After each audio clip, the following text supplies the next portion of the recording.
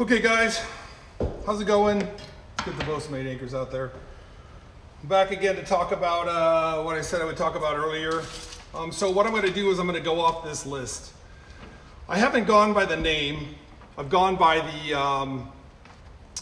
what it actually is, right? So we know that a fisherman's bend or a anchor bend is actually a hitch, right? And not a bend. You're not bending another line to another. You're putting it around a ring of an anchor or something else. So, or the square knot, which is actually a bend. I'm going to go in that fashion. I'll call it by its name. I'll talk about that. And I'll show you each one of these a couple of times, and I'm going to demonstrate how I do that. So, put this up here so I can keep track of what I'm doing, and I'll show you how I'm going to do that. So first on our list that we're going to talk about is we're going to talk about a clove hitch, right? Clove hitch is one of the 4 required knots in the Coast Guard test, it's used to do some light work with, right? Make non-life life-threatening types of hitches on something, right? Like hang a fender over the side or something like that. It has some flaws to it. It can come out easily. There's some additions you can make to it, but the standard clove hitch is just used for light things, hanging a heaving line in your bosun hole or something like that. So the way that you would do a clove hitch is you're going to come across the top of the handrail or the bar or whatever you're trying to do it on in this fashion, and you're going to come across like this, right? You're going to bring it across in what's called an X, right? So when I see here that I've come over the top and I've made a turn, come around, I'm going to come right back in and I'm going to follow this, right? Almost like a continuation, like it's moved over. Let me show you how to do a clove hitch again. Again, I'm going to bring it over the top. I'm going to cross it over, almost so I form an X, right? And I'm going to come back right and I'm going to follow this standing part going in the opposite direction, okay? And tighten it up. So here's the problem, right? If it's subject to a lot of jerking motion, right, it can roll out. There are ways to remedy that, but that's not part of this discussion today. I'm just showing you the basics, right? So we're talking about a clove hitch. I'm going to go over the bar. I'm going to come over and cross and make an X. I'm going to come right back past the standing part. Secure it like that. Right? Excellent way, hang your fenders over the side. Something like that. Okay, so we talk about some more hitches. We're going to talk about the difference between a rolling hitch and a stopper hitch. Now, one thing I told you earlier that a hitches mostly goes on spars, stanchion handrails, solid objects. On a rolling hitch, the application can be used to stop off a soft line. You can make it around a soft line. Say you have to transfer a mooring line from a deck winch or a capstan to a set of bits, or you have a jammed capstan and you don't want to lose all that line that you took. You can use this on a soft piece of line. So there's a variation to what I said normally about hitches. So in a rolling hitch and a stopper hitch, again, something I kind of have some heartache with. I believe that they are both a rolling hitch in 2 different fashions, but the Coast Guard sees to call one of them a stopper hitch and one of them a rolling hitch, but they're tied in 2 different ways. So for going for a rolling hitch, if this was a mooring line that I wanted to make a stopper off to, I could do it this way. So what I'm going to do is I'm going to come over once, okay, like I would for a clove hitch. I'm going to come over twice. And now I'm going to look to separate these 2 and bring them like that. Now, my direction of pull will be like this. I can slide this, it will hold. I take tension off, slide it, and then it will hold, slide it, right? And I'll show you that again. So we're talking here about a rolling hitch, okay? A rolling hitch. I'm going to come over like I would for a clove hitch. Okay, I'm going to come over one more time again, and then I'm going to separate this pair and come out like this. Okay, Again. Now I have a rolling hitch. My direction of pull will be this way, okay? So that's what they call a rolling hitch. What the Coast Guard calls a stopper hitch, or another variation of that. I come over here, I'm gonna make a round turn, come all the way around, and then I'm gonna cross over like I'm making a clove hitch and come back through, okay? Bring it together. Oh, and by the way, for those that are looking at the diagrams, a lot of times you'll see the diagram looks like something like that when it's tightened up, right? Again, my direction of pull, okay? Can slide up and down, it'll hold, take the tension off, I can slide it. I'll show that to you again. I don't really have a way to check in this thing, so I hope I haven't lost connection or you guys are gone. So I'll have to maybe check here in a second. Again, I'm gonna come over and make a round turn. And live TV. Sweet. Let's see if I can do that again. Hey, you're not paying anything for this, so don't be too mad. All right, we'll start again. So I'm talking about making this stopper hitch. I'm gonna come around, I'm gonna cross over. I'm not doing this right. There we go. Sorry. I'm such an idiot. All right, here we go again. Sorry, guys. I'm gonna come around. I'm gonna cross over. And I'm gonna come back through. Holy smokes. You know I'm a bosun mate. If you're expecting some high Michael Bay action-packed video, you got the wrong person. Just a knuckle Jackson decade. All right, there you go. So, talking about a stopper hitch. Oh my gosh, I cracked myself up. All right, let's talk about a fisherman's bend or an anchor bend.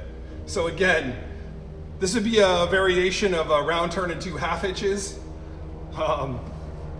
So what I'm gonna do is make a round turn, okay? And what I generally do is keep my finger in there, like this, to point in the direction that I want for my half hitch. And this is something I could use to attach to a small ring or something, to an anchor, to chain, something like that. And I'm gonna pass my first half hitch through the round turn, okay? Then I'm gonna take my other one, pass it through there again, okay? What happens here is as I tighten down on this, the round turn tightens and it bites down on my first half hitch, right? This is still gonna slide, still gonna get slide out of this. Don't use this for something like you said, you know, it might hold here, but it might not hold. I wouldn't use it for like that, in that manner. I'm just showing you this is a more secure way or a different way. So again, I'm gonna do a round turn, right? I'll create a channel for my finger to point in the direction that I want my half hitch to go. Gonna make another half hitch. This is referred to as a fisherman's bend. Okay, there we go, okay? Fisherman's bend or an anchor bend. Let's talk about a timber hitch. While I don't have a giant piece of timber, an important thing for you to remember on a timber hitch is that you don't want to use it on a smooth surface. Pipe, steel pipe, plastic pipe, acetylene bottles, things like that. It needs to be on something that has a rough surface, preferably wood, logs, things like that.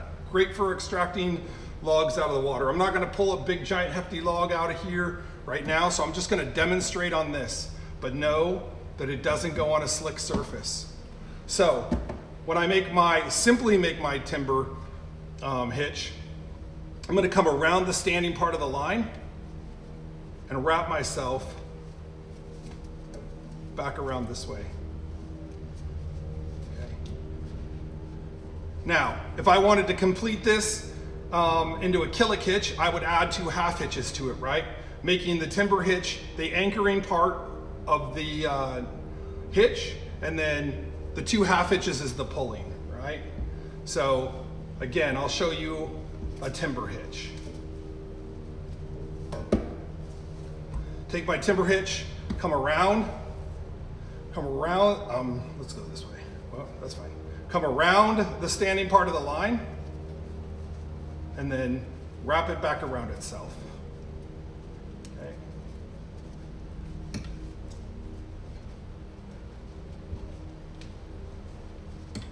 I'm going to cinch down on that tight, and now I have made myself a timber hitch.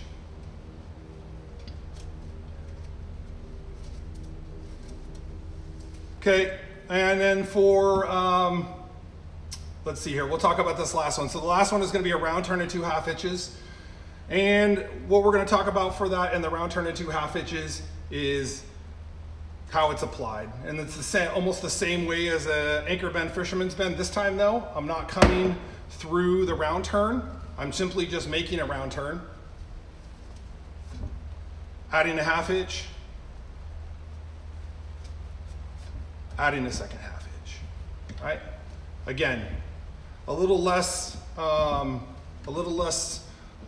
don't know, they say it's a really strong knot. I've never had one fail. I know there's a YouTube video out there that says that it's not safe, but never had a problem with using a round turn and 2 half hitches. And it depends on the line that you're using, right? But pretty solid, pretty stout. I don't like that tail. I'd like it to cinch up a little bit more. So just work on it there. Okay. So there in a nutshell, I've covered the hitches that we have for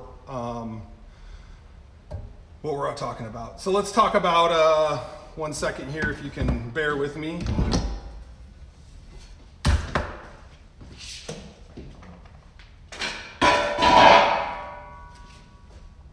Let's talk about some bends. Like I said earlier, a square knot's still a square knot, or sometimes called a reef knot, but we are joining 2 lines of equal size together.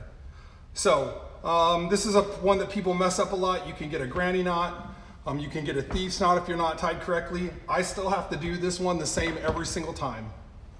So what I do is I go right over left, left over right, okay? I've made myself a square knot or a reef knot. Important to know, in this case, they need to come out on the same side. They need to come out on the same side. So you'll see this as decorative. A lot of times you'll see it as, you know, or something like, just kind of like the carrot bend. You'll see some people do it like that where they cut off the ends, but it's very important in this application that they come out on the same side, okay? Again, something we're not going to use for a lot of safety reasons, but it's good for tying up parcels. Maybe, let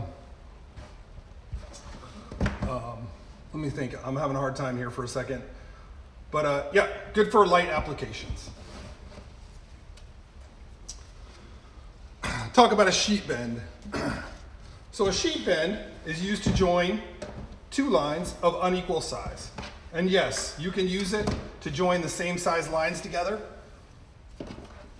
But one of the things that it's good for is applying to lines of unequal size. So what I want to make sure that I do, so here's my bend, here's my bite. I've made a bite in the line. Come up, around the entire body of the bend here, or I'm sorry, of the bite here, right? And then right back through itself. Okay. Holds the same characteristics as a bowline in its construction.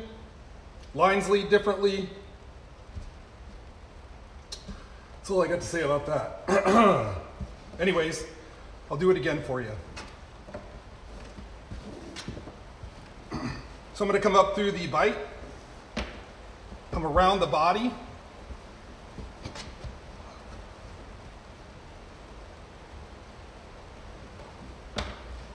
back through. Important that you have opposite leads on this. You don't want your leads to come out on the same side. Great. Pretty wonderful, I think a pretty great and a useful one to use. So, great for joining a smaller line to a larger line, like maybe a heaving line to a mooring line. While I'm at it in here, I'm going to talk about the difference between a bucket bend and a sheet bend, because there isn't too much of a difference. The difference between a becket bend and a sheet bend is that simply a becket bend is through a spliced eye, an eye that's been spliced. It's exactly the same except for I wouldn't have this tail, I would have a splice. So if you hear somebody talk about the difference between a becket bend and a sheet bend, a becket bend is a spliced eye, a sheet bend is attached to a bite, okay? But I'm gonna double it. I'm simply gonna come around it and through like I would normally for just a regular sheet bend. All I'm gonna do this second time is just come around again.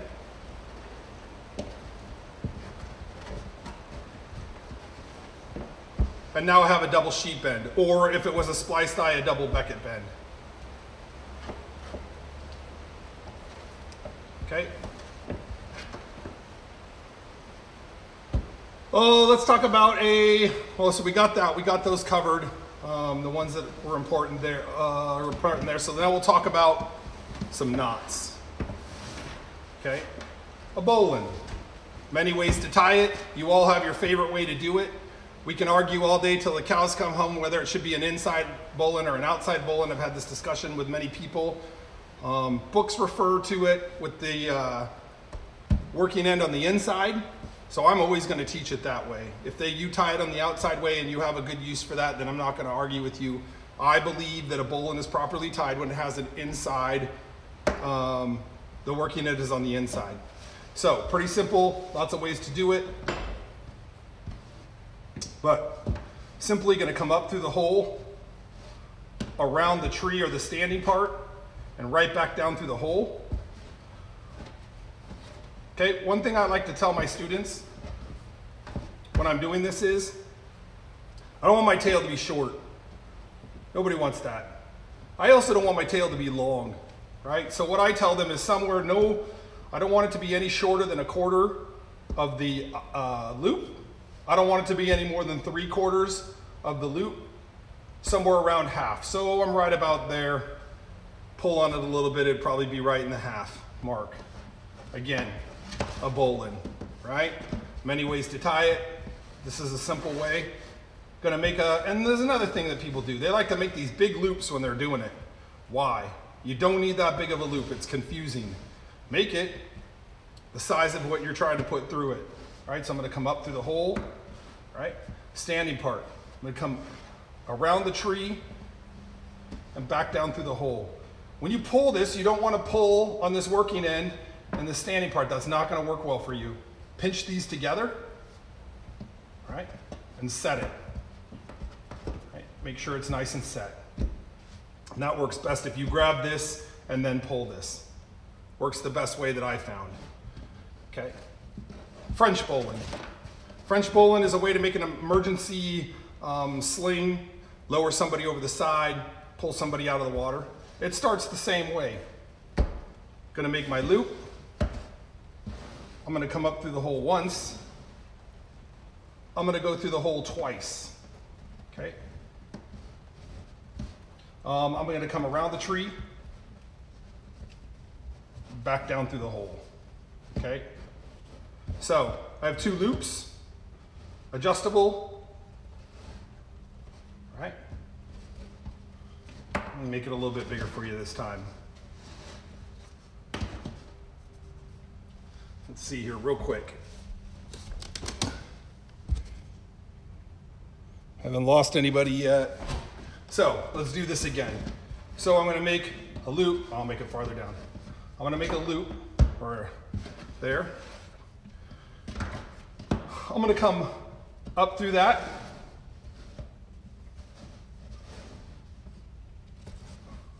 I'm gonna go through it again, okay? I'm gonna come down around through here and right back through. I'm gonna seize it, or not seize it, but dress it up there. Okay, again, 2 loops.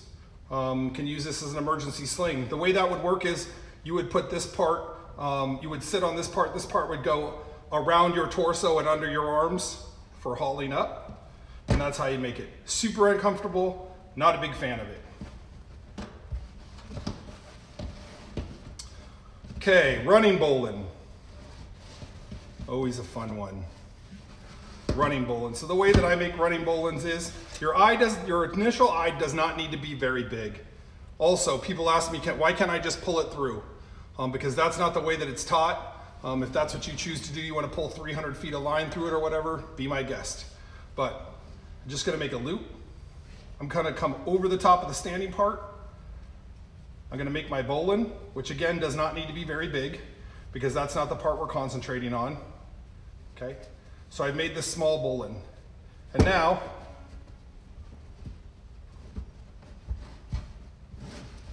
I've created what's called a running bowline. I can use this, one of the things that we've used this for is I will make the loop super long and retain the eye with me up at the pier or over the side of the vessel, and I will drop the loop over the side. I'll let it get wet and sink in the water and then try to work it around with either a pike pole or something like that around a log or an object in the water.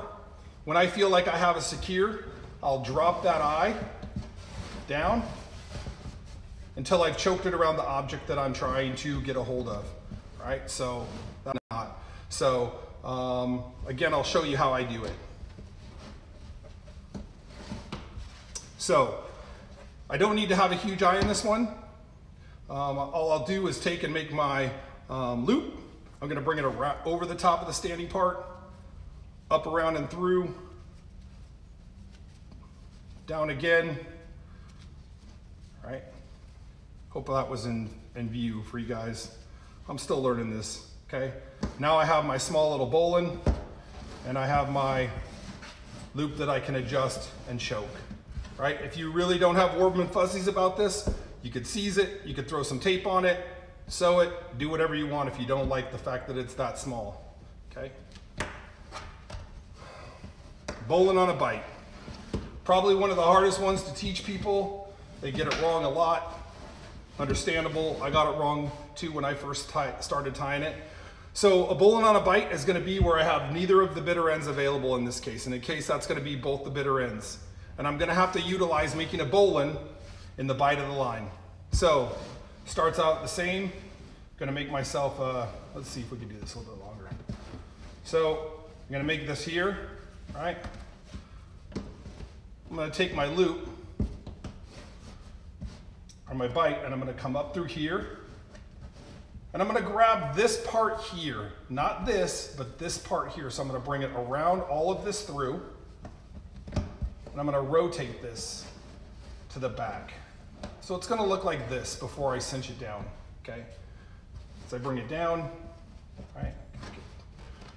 Pretty, right? So you guys are not so critical, right? And there, again, I have two loops, right? They don't adjust like the French bowline or the Portuguese bowline does, but they are made in the bite of a line. When you take this out of practice, I strongly suggest you don't take it out at the end, but you take it back the way that you did it so you can memorize it. So again,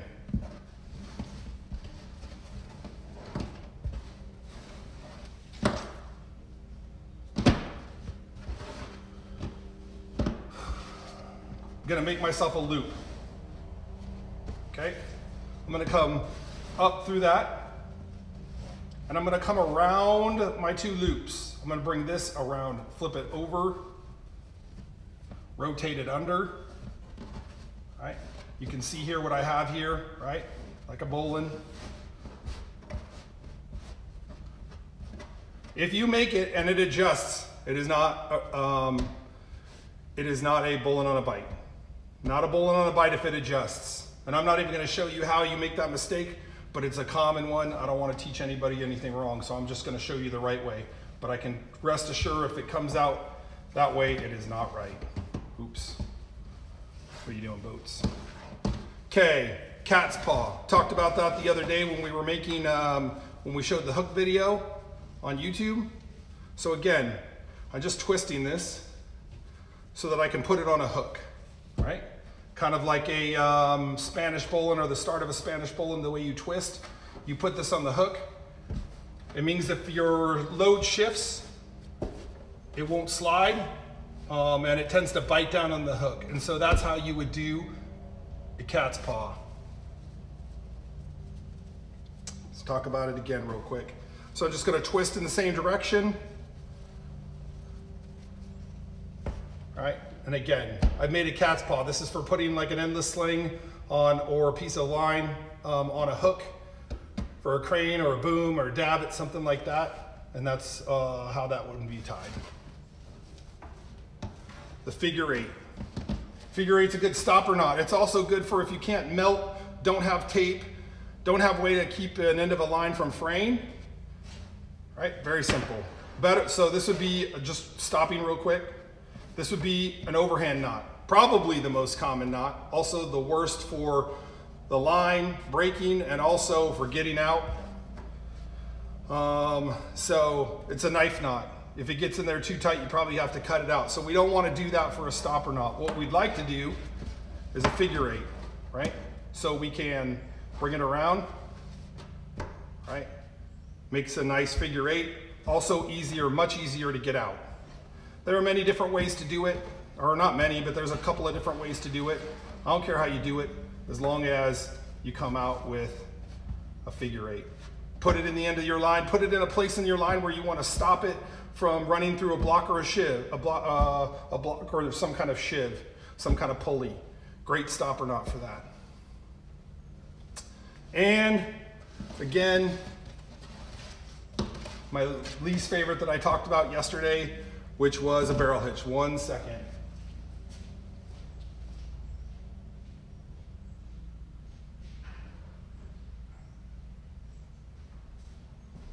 So I demonstrated for this yesterday. Again, not one of my favorites. Let's see if I have enough in this piece of line to do it. So I'm going to make sure that I place my line under the center, okay? And all I'm going to do here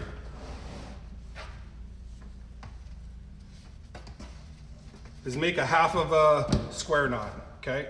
I'm going to separate this side right here and this side right here. Make sure that they are 90 degrees from each other. And now I have made myself a barrel hitch. Again, if you watch my previous video that I made about it, not super happy about it. That never gives me warm and fuzzies to tie, but it is one of the required Coast Guard knots. So again, for me, I'm gonna go right over left. I'm looking for this right here. Right, bring it over under the lip, and I'm gonna use it, I'm gonna finish it out with a bowline up here. That's how I could finish that out. So,